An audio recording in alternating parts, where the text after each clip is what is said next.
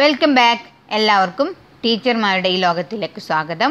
ഇപ്പോൾ നമ്മൾ എടുത്തുകൊണ്ടിരിക്കുന്നത് പാഠഭാഗങ്ങളിൽ നിന്നാണ്, സ്കൂൾ പാഠഭാഗങ്ങളിൽ നിന്നാണ്. SCERT ടെക്സ്റ്റ് ബുക്കാണ്. 5ാം ക്ലാസ്സിലെ സയൻസ്, ബേസിക് സയൻസ്. അതിൽ ഫസ്റ്റ് ചാപ്റ്റർ നമ്മൾ ചെയ്തു കഴിഞ്ഞിരുന്നു. അതിലെ ചോദ്യങ്ങൾ പറഞ്ഞിട്ടുണ്ടായിരുന്നു. 16 ചോദ്യങ്ങൾ. എല്ലാവരും ഉത്തരങ്ങൾ എഴുതിയിട്ടുണ്ടാവും. നമുക്ക് ആദ്യം ആ ഉത്തരങ്ങളിലേക്ക് പോകാം. അത് കഴിഞ്ഞതിന് ശേഷം നമ്മൾ ഇന്ന് എടുക്കാൻ പോകുന്നത് 2ാമത്തെ ചാപ്റ്ററായ ജീവജലത്തിനെ കുറിച്ചാണ്. ഇന്നലത്തെ ചോദ്യങ്ങൾ പറയാം. ഓക്കെ, ഫസ്റ്റ് ക്വസ്റ്റ്യൻ: കൂൺ എന്ത് തരം സസ്യമാണ്? ശവോപജീവികൾ. രണ്ടാമത്തേത്: പരാത സസ്യത്തിന് ഉദാഹരണം ഇത്തിൾ കണ്ണി. 3. മരവാഴ എന്ത് സസ്യമാണ്? എപ്പിഫൈറ്റ്സ്. 4. ചുവന്ന ചീരയിലെ വർണ്ണകം ആന്തോസയാനി. 5. ഫോട്ടോസിന്തസിസിൻ്റെ product glucose and oxygen. Orchid വിഭാഗത്തിൽപ്പെട്ട ചെടികൾ വളർത്തുന്ന ഉദ്യാനത്തിനെയാണ് ഓർക്കിഡേറിയം എന്ന് പറയുന്നത്. 7. വാതകവിനിമയം നടക്കുന്ന ഇലകളിലെ ചെറിയ സുഷിരങ്ങളാണ് ആസ്യരന്ധ്രം അല്ലെങ്കിൽ സ്റ്റൊമാറ്റ. 8. രാത്രിയിൽ സസ്യങ്ങൾ പുറത്തുവിടുന്നത് കാർബൺ ഡയോക്സൈഡ്. 9. ക്യാരറ്റിലെ വർണ്ണകം കരോട്ടീൻ. 10. ആഹാര നിർമ്മാണം നടക്കുന്നത് പ്രകാശ സംശ്ലേഷണ സമയത്ത് ആഹാര നിർമ്മാണം നടക്കുന്നത് ഇലകളിൽ വെച്ചാണ്. 11. ലോകത്തിലെ ഏറ്റവും വലിയ പുഷ്പമാണ് റഫ്ലേഷ്യ. 12. ഇഴവള്ളികൾക്ക് ഉദാഹരണമാണ് സ്ട്രോബെറി അല്ലെങ്കിൽ കൊടങ്ങൽ അല്ലെങ്കിൽ മധുരക്കിഴങ്ങ്. പേരാലിയിൽ കാണുന്ന വേരാണ് താങ്ങുവേര്. മരച്ചീനി ആഹാരം ഉണ്ടാക്കുന്നത് അല്ലെങ്കിൽ ആഹാരം സംഭരിക്കുന്നത് വേരിലാണ്. കുമ്പളവള്ളിയിലെ സ്പ്രിംഗ് പോലുള്ള ഭാഗമാണ് ടെൻഡ്രിൽസ്. 16ാമത്തെ ചോദ്യം ലാസ്റ്റ് ചോദ്യമാണ്. ശ്വസന വേരുകൾക്ക് ഉദാഹരണമാണ് കണ്ടൽ ചെടി. ഇത്രയായിരുന്നു ഫസ്റ്റ് ചാപ്റ്ററിലെ ചോദ്യങ്ങളും ഉത്തരങ്ങളും. എല്ലാവർക്കും ഈസി ആയിട്ടുണ്ടാവും, കാരണം ബുക്കിൽ നിന്ന് മാത്രമുള്ള ചോദ്യങ്ങളായിരുന്നു. നിങ്ങൾക്ക് നോട്ട്സ് ഒന്നും കൂടി നിങ്ങളുടെ നോട്ട്സ് ഉറപ്പിക്കാൻ വേണ്ടിയിട്ടാണ് ഇത്തരം ചോദ്യങ്ങൾ ഇടുന്നത്. ഓക്കെ, നമുക്ക് സെക്കൻഡ് ചാപ്റ്ററിലേക്ക് പോകാം. സെക്കൻഡ് ചാപ്റ്ററാണ് ജീവജലം, 2ാമത്തെ പാഠം. ഇവിടെ കാണുന്ന പരസ്യങ്ങളിലെല്ലാം ഏറ്റവും കൂടുതലുള്ളത് ജലത്തിനെ കുറിച്ചാണ്. ജലത്തിന് നിത്യജീവിതത്തിൽ വളരെയധികം പ്രാധാന്യമുള്ളത് കൊണ്ടാണ് ഇതുമായി ബന്ധപ്പെട്ട വാർത്തകൾ പത്രങ്ങളിൽ എന്നും നിറയുന്നത്. ജലം നമ്മൾ എന്തിനെല്ലാം ഉപയോഗിക്കുന്നതെന്ന് ചോദിച്ചാൽ കുടിക്കാൻ, ആഹാരം പാകം ചെയ്യാൻ, കൃഷി ചെയ്യാൻ, പാത്രങ്ങൾ കഴുകാൻ എക്സെട്ര. ഈ ആവശ്യങ്ങൾക്ക് ജലത്തിന് പകരം നമുക്ക് മറ്റെന്തും ഉപയോഗിക്കാൻ കഴിയില്ല. ശുദ്ധജലത്തിന് നിറമോ മണമോ രുചിയോ ആകൃതിയോ ഒന്നും തന്നെ ഇല്ല. ജലത്തിന് മറ്റെന്തെല്ലാം സവിശേഷതകളാണ്? ജലത്തിന് വസ്തുക്കളെ ലയിപ്പിക്കാൻ പറ്റുന്നു, ജലത്തിന് ഒഴുകാൻ സാധിക്കുന്നു, താപം വഹിക്കാൻ കഴിയുന്നു, നിശ്ചിത ആകൃതിയില്ല, ഉൾക്കൊള്ളുന്ന പാത്രത്തിൻ്റെ ആകൃതി സ്വീകരിക്കുന്നു. ഖരം, ദ്രാവകം, വാതകം എന്നീ അവസ്ഥകളിലെല്ലാം ജലം സ്ഥിതി ചെയ്യുന്നുണ്ട്. ജലം ഉപയോഗപ്പെടുത്താവുന്ന സന്ദർഭങ്ങൾ: പാനീയങ്ങളിൽ മധുരം ചേർക്കാൻ, വസ്ത്രങ്ങൾ അലക്കാൻ, പൈപ്പിലൂടെ കൊണ്ടുപോകാൻ, പാചകം ചെയ്യാൻ, വിവിധ ആകൃതികളിലുള്ള പാത്രങ്ങളിൽ ശേഖരിക്കാൻ കഴിയുന്നു, ആവി ഉപയോഗിച്ച് പുട്ട് ഉണ്ടാക്കാൻ കഴിയുന്നു. ഇനി ലയിക്കുന്ന വസ്തുവിനെ ലീനമെന്നും ഏതിലാണോ ലയിക്കുന്നത് അതിനെ ലായകമെന്നും പറയുന്നു. ലീനം, ലായകം, ലായനി. സൊല്യൂട്ട് ലീനം, സോൾവെന്റ് ലായകം, സൊല്യൂഷൻ ലായനി. ലയിക്കുന്ന വസ്തുവിനെ ലീനമെന്നും ഏതിലാണോ ലയിക്കുന്നത് അതിനെ ലായകമെന്നും പറയുന്നു. ലീനം ലായകത്തിൽ ലയിച്ചുണ്ടാക്കുന്നതാണ് ലായനി. പഞ്ചസാര ലായനിയാണ് സൊല്യൂഷൻ. അതിൽ പഞ്ചസാരയാണ് ലീനം അല്ലെങ്കിൽ സൊല്യൂട്ട്, വെള്ളമാണ് ലായകം, സോൾവെന്റ്. ജലത്തിൽ ലയിക്കുന്ന ഒരുപാട് കാര്യങ്ങളും ജലത്തിൽ ലയിക്കാത്ത ഒരുപാട് കാര്യങ്ങളുമുണ്ട്. ചില ഖരവസ്തുക്കളും ദ്രാവകങ്ങളും ജലത്തിൽ ലയിക്കുന്നുണ്ട്.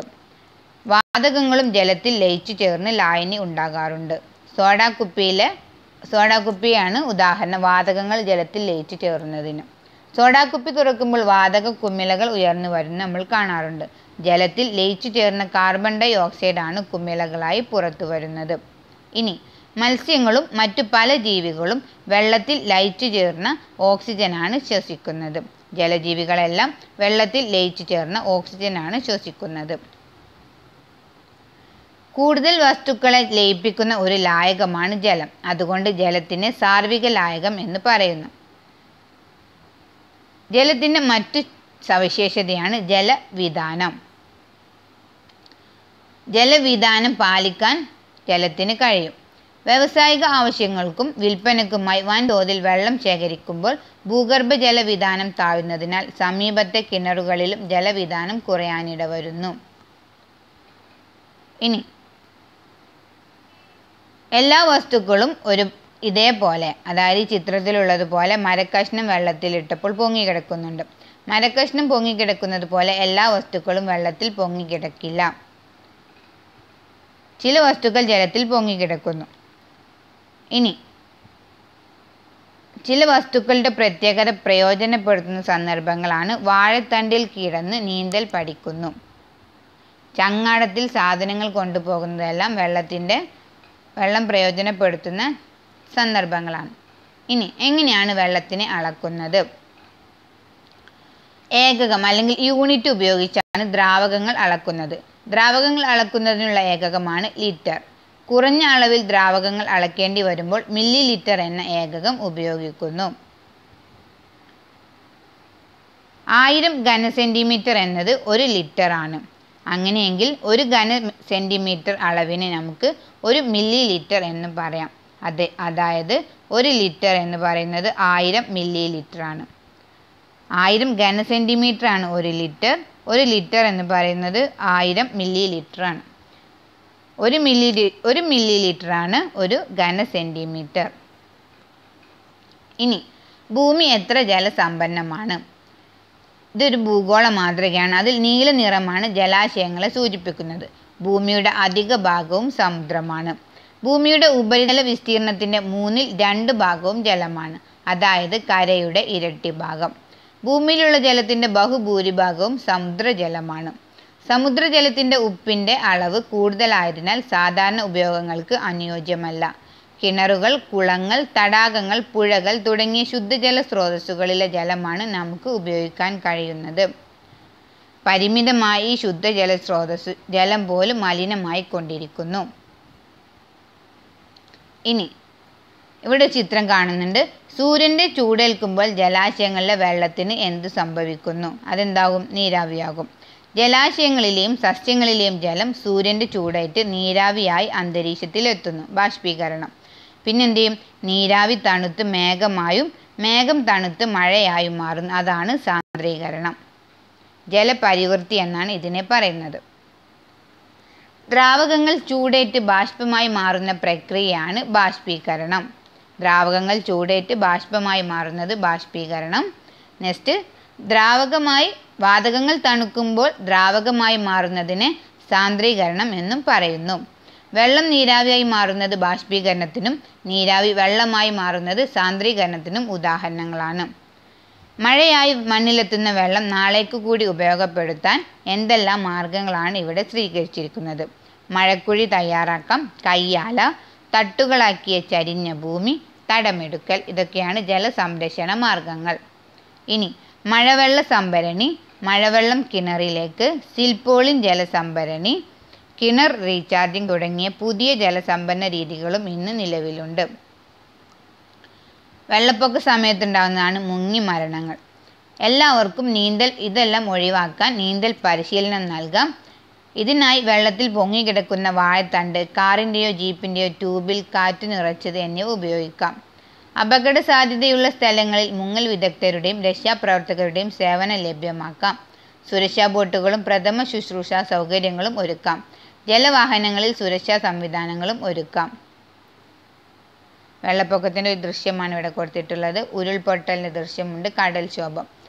മഴക്കാലത്ത് പലപ്പോഴും നാം കേൾക്കുന്നതാണ് മുങ്ങിമരണങ്ങൾ. സുരക്ഷിതമല്ലാത്ത വെള്ളക്കെട്ടുകൾ മൂലമാണ് മുങ്ങിമരണങ്ങൾ ഉണ്ടാകുന്നത്. ചെങ്കുത്തായ പ്രദേശങ്ങളിലെ അശാസ്ത്രീയമായ നിർമ്മാണ പ്രവർത്തനങ്ങൾ, വൻതോതിൽ മണ്ണിളക്കിയുള്ള കൃഷി രീതികൾ, കുന്നിടിക്കൽ, വനനശീകരണം എന്നിവയെല്ലാം ഉരുൾപൊട്ടലിന് കാരണമാകുന്നു. മനുഷ്യ സൃഷ്ടിയല്ലെങ്കിലും കടൽക്ഷോഭം വലിയ നാശനഷ്ടങ്ങൾ വരുത്താറുണ്ട്. മുന്നറിയിപ്പുകൾ അവഗണിക്കുന്നതും കടൽ തീരത്തോട് ചേർന്ന് താമസമാക്കുന്നതുമെല്ലാം അപകടങ്ങളുടെ കാഠിന്യം വർദ്ധിപ്പിക്കാറുണ്ട്. കടൽ ഭിത്തികൾ കെട്ടിയും കണ്ടൽ ചെടികൾ വെച്ചുപിടിപ്പിച്ചും കടലാക്രമണം നിയന്ത്രിക്കാൻ നമുക്ക് കഴിയും. വെള്ളപ്പൊക്കം, ഉരുൾപൊട്ടൽ, സുനാമി മുതലായ പ്രകൃതിക്ഷോഭങ്ങൾ ഉണ്ടാകുമ്പോൾ സ്വന്തം ജീവൻ പോലും പണയം വെച്ച് ദുരിതാശ്വാസ പ്രവർത്തനങ്ങളിൽ ഏർപ്പെടുന്നവരാണ് സന്നദ്ധ സേവകരായി. അത്തരം ആളുകളെ ആദരവോടെ നാം കാണേണ്ടതുണ്ട്. റെഡ് ക്രോസ് പോലുള്ള ചില സന്നദ്ധ സംഘടനകൾ ഈ രംഗത്ത് പ്രവർത്തിച്ചു വരുന്നു. സേവന സന്നദ്ധരായ വിദ്യാർത്ഥികൾക്ക് പ്രവർത്തിക്കാവുന്ന മേഖലകളാണ് scout and guides, NCC, junior red cross മുതലായവ. ഇത്തരം സന്നദ്ധ സേവന സംഘടനകൾ നിങ്ങൾക്കും ചേരാം. മറ്റുള്ളവരെ സഹായിക്കുന്നത് വലിയ കാര്യമാണ്.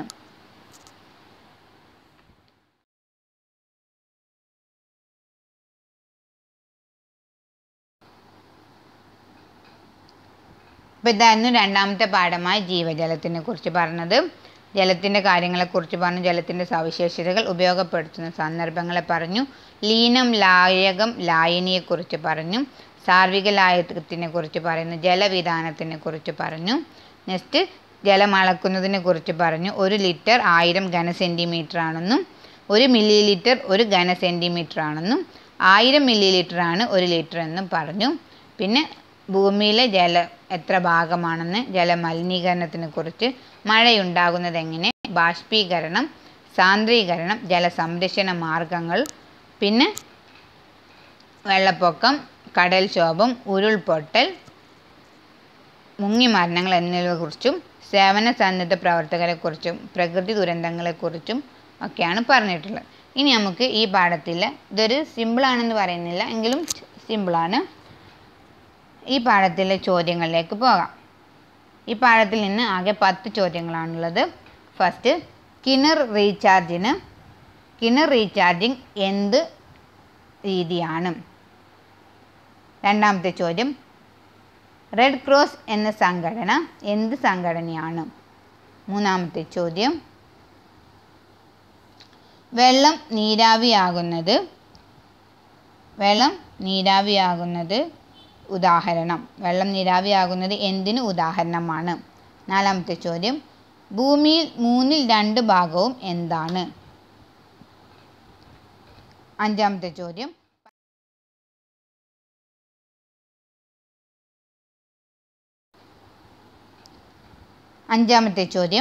പഞ്ചസാര ലായനിയിൽ പഞ്ചസാര എന്താണ്? ആറാമത്തെ ചോദ്യം, ദ്രാവകങ്ങൾ അളക്കാനുള്ള യൂണിറ്റ് ഏത്? 7, 1 ലിറ്റർ എത്രയാണ്? 8, സാർവിക ലായകം എന്നറിയപ്പെടുന്നത് ഏത്? 9, സോഡാ കുപ്പിയിലെ കുമിളകൾ ഏത് വാതകമാണ്? 10, ശുദ്ധജലത്തിൻ്റെ നിറം എന്ത്? ഇത്രയാണ് 10 ചോദ്യങ്ങൾ. സിമ്പിളായിട്ടുള്ള ചോദ്യങ്ങളാണ്, സിമ്പിളായിട്ടുള്ള ഉത്തരങ്ങളുമാണ്. എല്ലാവരും താഴെ ഉത്തരങ്ങൾ ആരും കമൻറ്റ് ചെയ്യരുത്. കഴിഞ്ഞ പാഠത്തിലെ ചോദ്യത്തിൻ്റെ സ്കോർ മാത്രം കമൻറ്റ് ചെയ്യുക. നിങ്ങളുടെ ഫീഡ്ബാക്കും പ്രതീക്ഷിക്കുന്നു. ഓക്കെ, പലപ്പോഴും സ്പീഡിലാണ് പറഞ്ഞത്, അതുകൊണ്ട് എന്തെങ്കിലും സ്പെല്ലിംഗ് മിസ്റ്റേക്കുകളോ ഒക്കെ ഉണ്ടെങ്കിൽ ക്ഷമിക്കുക. എല്ലാം നിങ്ങൾക്ക് ഫീഡ്ബാക്കിൽ പറയാവുന്നതാണ്. Okay, thank you.